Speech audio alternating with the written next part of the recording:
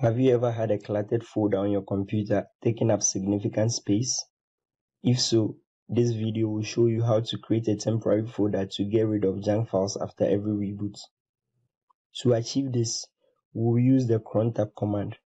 Cron tab is used to schedule tasks to run on a system at specified intervals. You can read more about the command from the man page.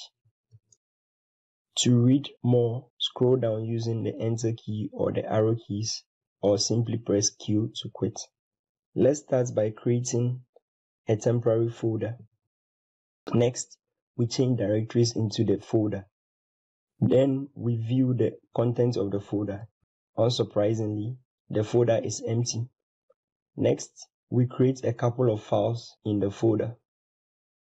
We inspect the contents of the folder again. Now we see the 3 newly created files in the folder. The next stage is to edit the cron tab file with the following command. We scroll to the end of the file and enter the following command.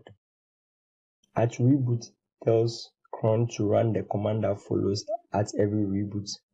The command in this case is rm, which is the remove command used to remove files and directories. In this case, we want to remove every file in the temporary directory. Therefore, we use the star to match every file in the temporary directory.